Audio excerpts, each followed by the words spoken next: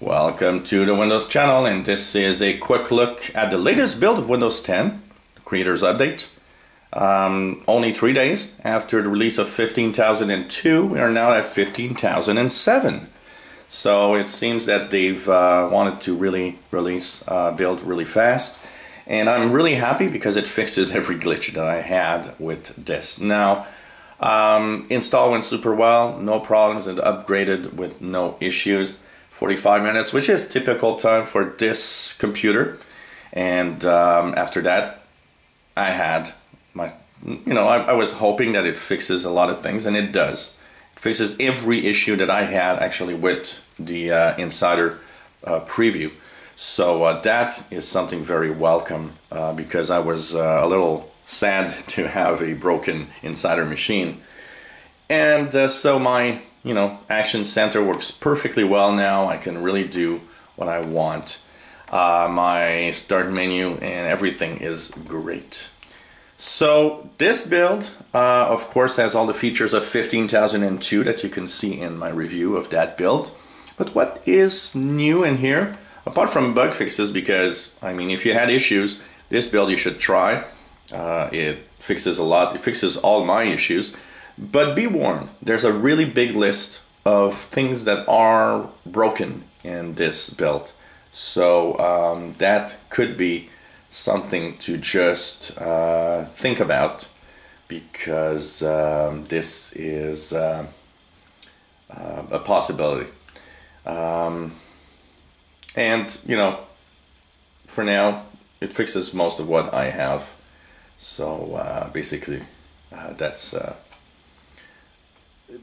having a build as an insider. What's new exactly in here? Is there anything new since, it's been only 3 days? Yeah, there's a few things.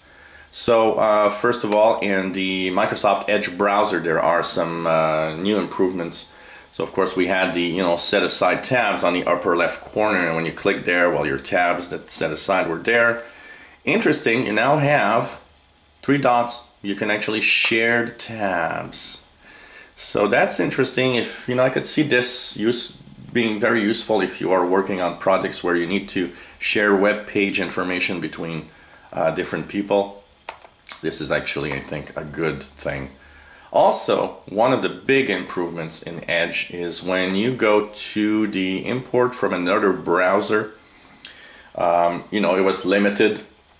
Now, not only can you import from your favorite browser like Firefox, Chrome, and Internet Explorer, you can also import from file or export to a file. That means now you can actually export Edge favorites to another browser by exporting to a file.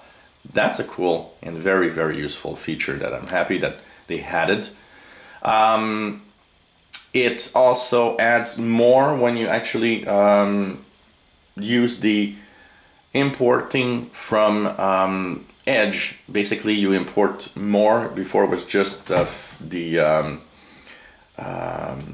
favorites, but now it's the browsing history and the saved passwords and all of the other data that the browser might have in one step.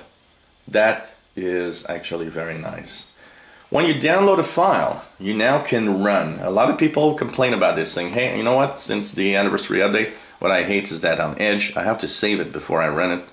Now you can run it without saving it on your PC. So they brought that back. A lot of people wanted to have that. And, it's a feature that I use a lot because you download something, you often, you don't want it to save it. You just want to run what you've downloaded and then it's over. Web notes improvements, so there's all sorts of new little improvements in the notes when you want to take notes. So here it says you can't take you to the page right now, but anyways, when it does work, here it goes. Here it goes. So there's a little glitch here that I've seen.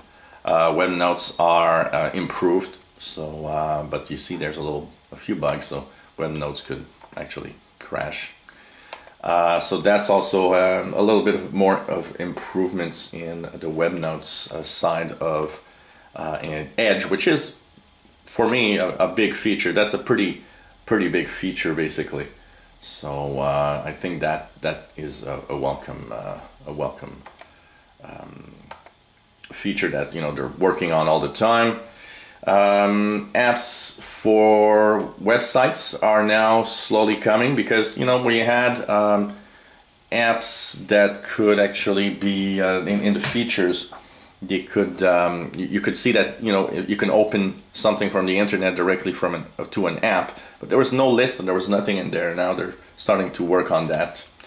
Coming soon, of course, in the build, the introduced in 15.002 the new team setting page in the settings app, so in the settings app you will now also slowly have in the teams here that you see on the left, so custom teams, but you'll have themes that you'll be able to download from the store eventually very soon, so that's pretty cool. And they're working on it, so it's soon to be released as a feature, and I'm looking forward to that. I think it's going to be nice. Cortana can now pick up where you left off on different things. I can't hear you. So basically, if you're using Windows 10 on another machine and that you are going to basically go to another machine using Windows 10, well, you will now have Cortana tell you, hey, you want to pick up where you left off in Word and PowerPoint, or if you have cloud-based documents and stuff like that, the Action Center will actually show you and tell you, oh, you've got some stuff here if you want to continue working on those. So that's nice. You know, it provides kind of a seamless experience between different Windows 10 computers.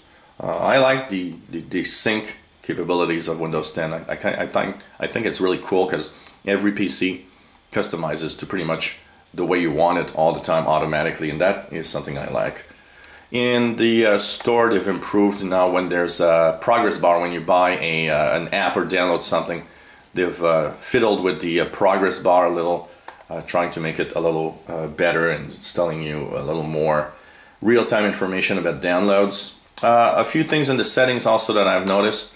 One is new holographic environment audio safety here. That's kind of interesting. And also in the settings, we have and all the Universal Windows apps, by the way, a new way of scrolling. A lot of people are complaining. So now you have this thin bar here, but if you put your mouse pointer, it becomes a full scrolling bar. So this is what a lot of people wanted also to have. It's pretty cool, you know, slowly tweaking here and there on the different options of Windows 10. Windows Hello enrollment improvements. There's all sorts of little improvements with Hello if you have a device that's compatible. Microsoft's continued dedication to diversity brings the rainbow flag from the emoji font and keyboard. There's a new, there will be new Bluetooth APIs, PC and mobile. This is the first build you can try out new APIs and enable the GATT server Bluetooth LE peripheral role and unpaired Bluetooth LE device connectivity. Keyboard navigation improvements for the snipping tool. You can now take screen capture using only your keyboard, pressing Alt-N, select the desired snip type and press enter. So when you actually do Alt-N, you are supposed to have this, with the snipping tool, this new option available. There's a lot of fixes in this build, and of course I see them because I have a lot more usability of this build, basically 15.07. They fixed tearing off a tab in Microsoft Edge. Using mouse would do a green screen of that. They fixed issues where going to battery settings via the settings app crashed the app. Fixed an issue where virtual touchpad was no longer missing from taskbar. Fixed issues touch keyboard. They fixed an issue where Windows Hello was couldn't turn on camera. Fixed issue where remote desktop connections might unexpectedly fail. Fixed issue that could result in a quick action section being missing from Action Center. Yeah, typically I had all sorts of weird things happening here, and that's all fixed. Fixed issue where Surface Pen clicks might not work after cycling Bluetooth off and on. Fixed issue where the data usage space in settings did not load, updated virtual touchpad to be a little bigger, and fixed issue resulting in Netflix not showing what you wanted but a black screen instead of the content. Tons of little problems here. After updating to this build, non-stop exception in the spectrum.exe service may occur, causing PCs to lose audio, disk I/O usage to become very high, and apps like Microsoft Edge to become unresponsive. So be warned, that can be a problem. Investigating a certain situation where PCs might bug check green screen of death during installation of the new build. Didn't happen to me. When clicking certain elements in desktop, in the Win32 games, the game minimizes and cannot be restored. Desktop shortcuts containing a percentage character, usually URL shortcuts, will result in a cyclical Explorer crash. When projecting to a secondary monitor, there might be a hang. I am right now, and I do not have a hang, and I did not have a hang until now. So let's cross our fingers that that's maybe not too bad. Of course, you saw the holographic entry and settings page. Brightness changes made via settings system display will unexpectedly revert after closing the settings app. List of apps in Surface Dial, if you have Dial, bring us settings, may be empty. Taskbar preview icons unexpectedly small in IDPI settings. Quicken will fail to run with an error message. There is a fix with the registry editor if you want to fix that. Control-C to copy and command prompt won't work. Some websites in Edge might unexpectedly show we can't reach this page. Dragging apps from the All Apps list to pin on the Start tile grid won't work, but you can use it with right-click. Certain hardwares, for example Acer Aspire, the Netflix app crashes. Third-party Universal Windows Platform could crash on devices with 100% or more settings, like I am using here on this screen. Sorry guys, Microsoft Edge with narrator might have no items in view. And saying, hey Cortana, play on, doesn't work immediately. Might have to wait 5 minutes before it actually begins to work after it crashes. So that's pretty much what we have here. Nice build, works great. I've had a lot of fun in the few hours that I've used it. And for those that are waiting for the image file, they've released today 15,002 as an ISO. Why don't you go get that? If you want to upgrade, you'll be able to go directly to 15,002. And from there, you'll jump to 15,007 that was released yesterday. If you enjoy my videos, please subscribe, give us a thumbs up. If you have any comments, questions, suggestions, let us know. And hope you enjoy our videos.